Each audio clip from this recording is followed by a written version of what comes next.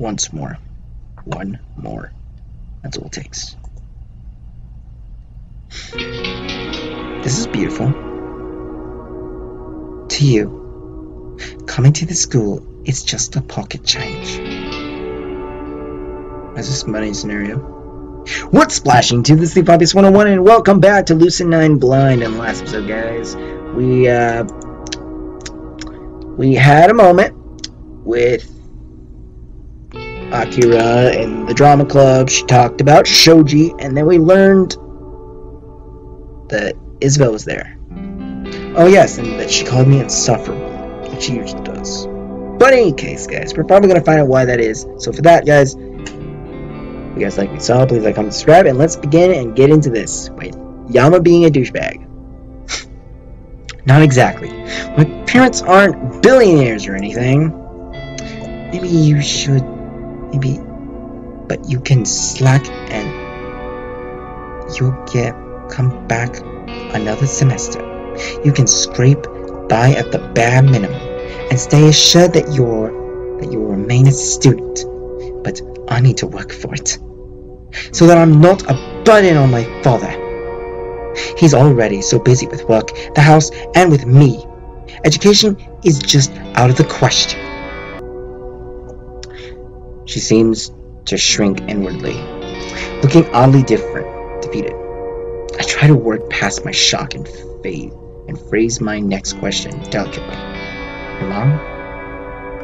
Doesn't send help? She's dead. Ooh.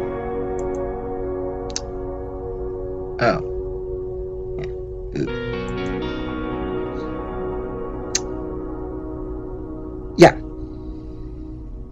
Makes it a bit difficult. Just a little.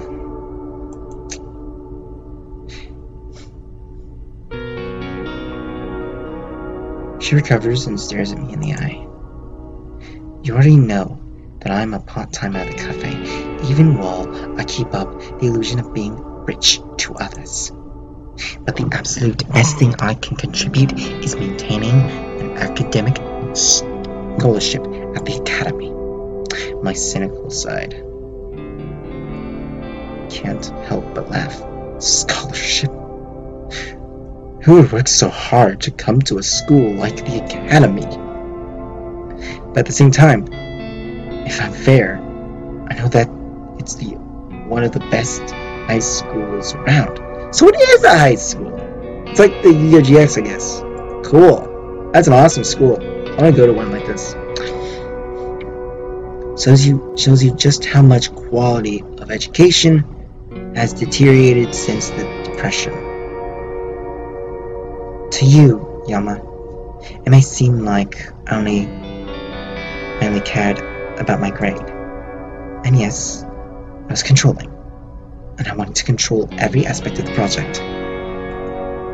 But it wasn't just for a nice letter on a card. It was to keep my scholarship. If I let things fly, I would have lost it. What? If you're dropping on the other end,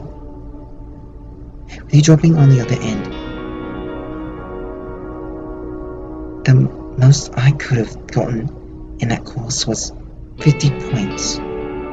If that's worth half my grade, well, there goes my scholarship.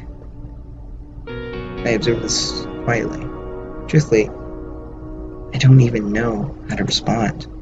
I didn't know. I'm aware of that now. My grades are my livelihood.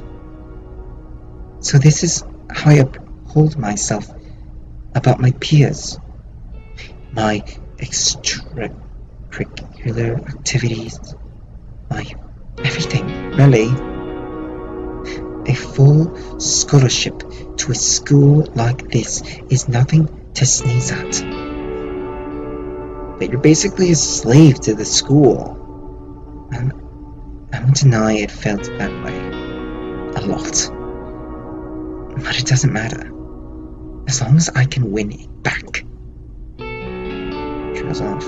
Her eyes drifting into the distance. I measure. And what? Nothing. Yeah, that sure sounds like nothing. Well, it's not important at the moment. What I want to know is why you were such an insufferable asse on that project. Loath as I am to admit it, you weren't completely awful until it started. Her subtle insults almost seemed to uphold a teasing edge. It prompted me to reply honestly. No, your nagging was irritating and your opinions were bad. But honestly, I didn't care that much until this one day when you mentioned my sister. Sister? She seems genuinely aghast at this nugget of information. You don't remember? I didn't even know you had a sister. Oh, interesting. At the time, that was a deep insult. Oh, sister thought so too? Oh. She's dead. Oh. It hurt. Just a bit. Sorry. And I didn't know. Was that why you dropped the project? Something like that. It makes sense.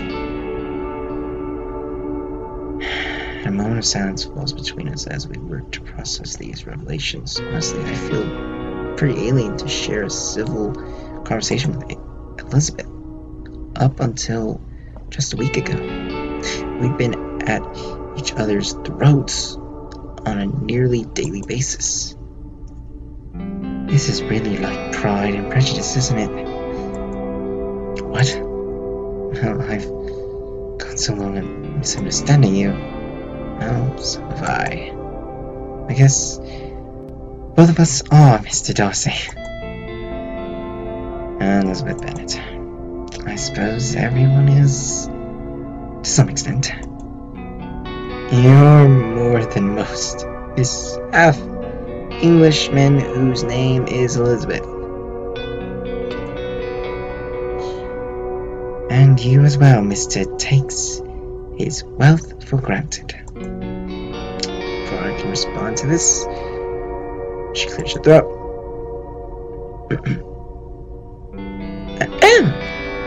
I had to do that. This is getting off topic. Seriously, I don't know why you were in the train station. Darren instantly rises, even though Elizabeth doesn't seem to have any bad intentions. Just the moment of the trauma puts me on alert. Why do you need to know? Looks up to her feet and her voice. Why? Because depending on your answer, you could be the primary suspect in the recent disappearance. A primary suspect? But how would she know? Why would she? Why would I just... Do I need to spell it out for you? Katsu Kabayashi. He's a policeman. The one who found you in the forest a few days back. Right around the time they found a body in the same forest. A mutilated body of a student that matched the patterns of disappearance. Well, Katsu is in charge of Shoji Katagawa's case at the train station. And what does he hear from his primary witness? That you were there. Of all bloody incompetent people, you somehow possessed the intelligence and initiative to falsely kidnap and murder 4 to 6 people. I can't tell whether she's insulting me or fighting for my innocence. Not that it matters when she knows so much. How do you? She throws her hands up in the air. Fine. My father's the bloody superintendent of the bloody Eastwood Police Department, and Katsu is a family friend. will you tell me? Elizabeth is the daughter of the police superintendent. Come to think of it, maybe she has superior knowledge of addressing wounds because of her father in the police department. Superintendent. Pieces start falling into place. Elizabeth's a typical outlook on the killings. Her systematic behavior during the school investigation, how she knew how to handle a gun, even just in laser tag. Something makes sense about her. If you're wondering, no, my father doesn't blab about confidential information. I learned as part of an investigation process that involved Katsu interviewing me. What? I wasn't even thinking about that. Then why are you wasting time? Just tell me what you were doing at the station. Napping? I told you, I was helping Ruby move. Those are the words I wanted to say. Okay. What was I doing? The train station. I might have just fainted. When I'm sleeping. When I'm lapsing. I have no clue what I'm doing. Elizabeth's frown flies to curiosity. No, I don't know.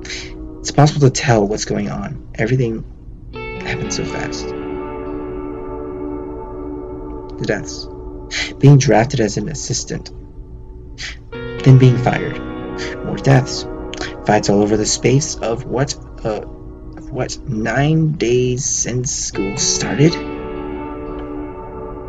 You're just being ridiculous. You either did something or you didn't. Look, just say what you couldn't have had anything to do with Shoji's death. What if I did? Then say that you did. Is it really that hard? Hard to admit that you could be a serial killer without even knowing? Yeah, I'd say that's pretty hard. Then again, she just thinks that I'm joking.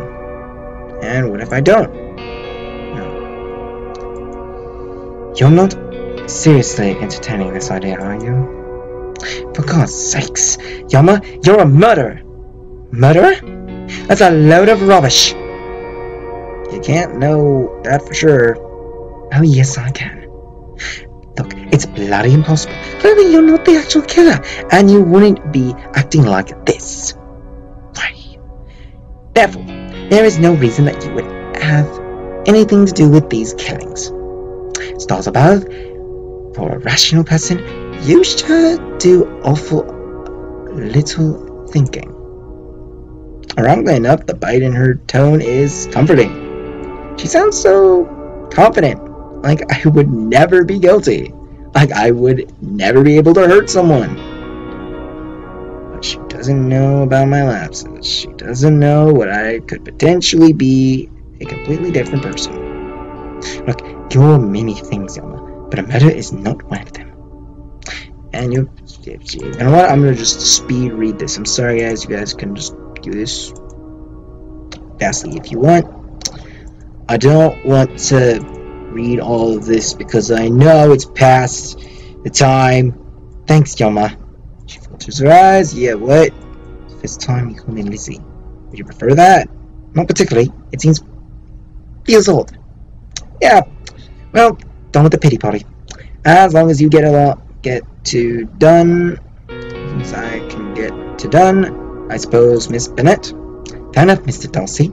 After all, I know you're enjoying your parties. Ah, yes, and you can tell my acute desire to eat, drink, and dance out the night away.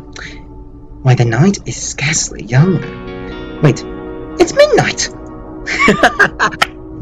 Alright, guys, I'm gonna clear off this thing. Yeah. Yeah, I'm gonna save it here.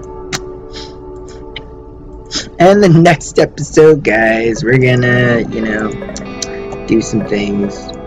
So yeah, guys, thank you guys for watching. Please like, comment, subscribe. I know it's a long video. I didn't care. Whoa! It's only 15 minutes? Are you kidding me? What? Holy crap! Okay, I can continue! What? No! I just like say. Okay. Alright. Let's continue then. She leaps away, pointing to my clock and a clear order. Oh, look. Looks like it is. Good God. I have to get going now. Shirley shoves the medicine back into the cabinet and then scrambles to the doorway. I instinctively grab her sleeve. Wait, what's the... Let it go now. She doesn't look like she's going, so I quickly release her. Something dawns on me. Oh, academy curfew? What? No, I have a permit. Because my father's job. Does this curfew even exist, or does everyone just ignore it? Then what is it? Homework? Sleep schedule? No, nothing like that. Shouldn't it be obvious? A girl in a boy's home at a late hour? Ah. What? Just that? It's nothing to worry about. I've had plenty of girls over. Ruby's one of them. Heck, she even knows the key code to my door. But Elizabeth doesn't even take this as a comforting. In fact, she turns white as the sheet. Plenty of girls? It's fine. People don't care around here. I care! Do you know what this could do to my reputation? Oh, there you go. Do you know what this could do to my reputation? There you go. I had to be more dramatic. She paces agitatedly, wriggling her fingers. Her worry is stressing me. Look, like I said, it's not a big deal. Big deal. Guys have girls over all the time. Girls have guys over all the time. She stops with the tracks and stares. As friends. I kinda knew where this was going. What else would they be doing? You're asking because you don't know? This is generally why people ask questions. Yes. Let me rephrase that. This is generally why people ask questions. Yes. And according to you, girls come over and guys come over and they just study or play games or eat dinner or whatnot. Have you not been in Japan for that long? Or never heard of America? That's what we kind of do. That's exactly... Wait, were you thinking... My God, I can't believe we're having this conversation. She covers her face and rearranges her jacket. Quickly opening the door. I'm just going to go now. I'm left flabbergasted as she slams the door in my face. I can't get in a word. Oh, that was abrupt. I swear. I'll never know what's going on in that head of hers. Yeah. Or yeah. It probably doesn't mean anything to you, Yama. But I believe in you. Before I can make a move, she promptly shuts the door again. This time I hear the rapidly clink of her shoes against the apartment hallway as she strides out of the complex. She believes in me, of all people. Elizabeth Oshiro believes in me? Jeez. Oh, that's just like the irony of life, I suppose. And I can't deny that it's reassuring in the most bizarre way. She's more confident than I am in my own innocence. It feels like nice to have someone like that on your side. A fighter, a warrior. Someone who you know will tell the truth to your face, even if you don't want them to. I have a friend like that! Guys, I swear, I'm not just making this up. I'm being serious. I actually have a lot of friends that actually do this. One of which literally says what's truthful, even if it hurts. Can I trust her? Really enough? I don't know what to that question. Anyways, the boost of my mood gets me into an investigating mood, but I managed to stave it off. For now, I need to go to bed and get some rest. I'm going to tackle this crime. I need to do it on alert mind and a lot of sleep. I bet he's thinking to himself. I toss awake, and a rattle of jackhammer just outside my window. It's dark out, and eyes are bleary. I rub at them, spring into the street. A handful of men, garbed in bright orange, are huddled around some crack in the middle of the road, surrounded by 3 large trucks. Definitely construction work of some kind. I fall back into my bed and jam my pillow over my ears, but it's futile. The noise pounds against, straight through my wall. No matter what way I turn, it continues to throttle me from all sides. And then I'm back to aggravated, but just go with it. Oh, let's see, he's just aggravated. Aggravated, I leap out of my bed and head to my living room, needing the tension between my temples. Of all times to choose construction, did it really have to be at such an ungodly hour? Same boy, same bud. I retreat to the living room and lie on a sofa, but sleep avoids me and looks like it's gone for good.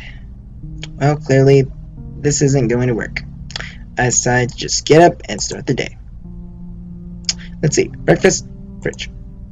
Completely empty, of course. To be fair, it's been a while since I've gone grocery shopping, but that does nothing to stop my growing irritation. This day looks like it'll be fantastic. Head to the door to pull on my shoes and put a sudden alert on my phone stops me in my tracks. Crimson Crusade, is it? Hey, it's Crimson Crusade! Anyways, I have not heard from you in some time, Mr. Troll. Is a night bothering you? Nights are often being reasonable. Oh, I don't need another mysterious email. Not need advice. I don't need advice. I don't need any of this. Let me guess. Unreasonable. Wasn't there something about the case that was unreasonable? Come to think of it, maybe I should check into the independent killings again. From the sounds of it, those killings might have substantial connection to this case. Well, I guess the internet exists for a reason. Withdraw my phone, running a search on the independent killings. Only a few options pop up when I tap on them. They never load. Only spinning in place. What the heck? I tap again, refresh, start my browser. Nothing. My internet's fine. I check the internet website, and it loads within a second. But nothing with the independent killings. Seriously? The last thing I need is tech problems. Today seems to be one of those days where nothing goes right. I've had those times. Hold on.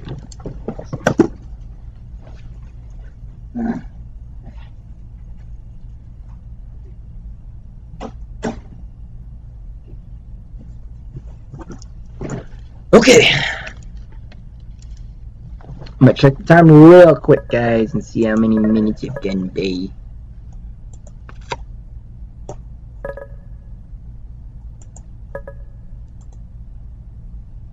$24. Good.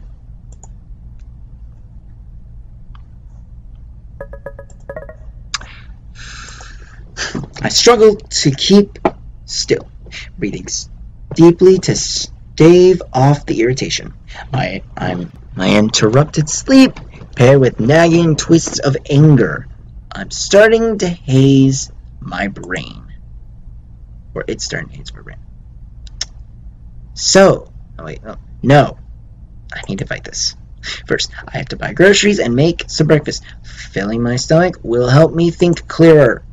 I need to head to the kitchen for my book of coupons. Technically, I'm not short on money, but it never hurts to save. It's one of the few things I can do for my parents.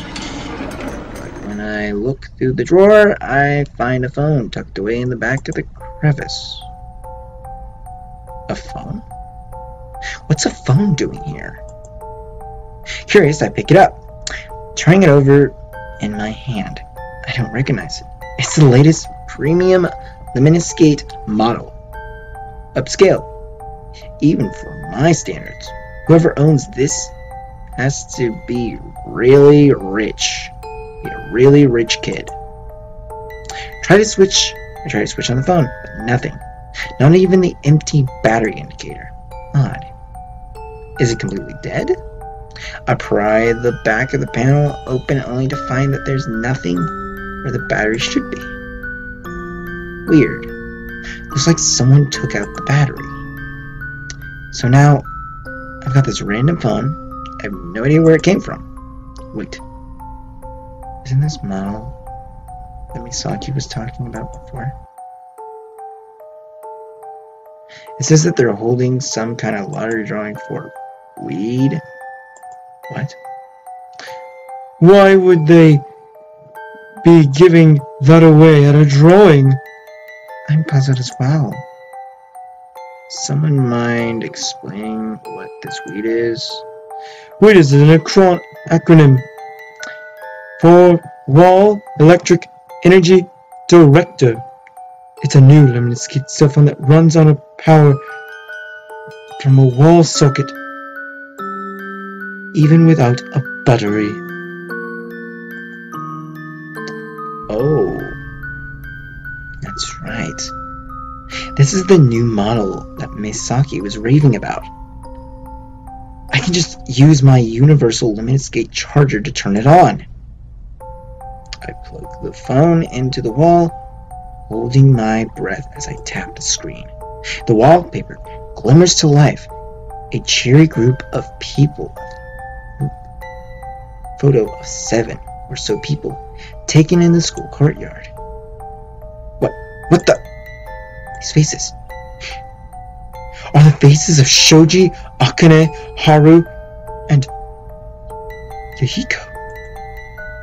However, around them are 3 other students whom I don't recognize, but I think I've seen them around the cafeteria as the Happy Club. Oh no.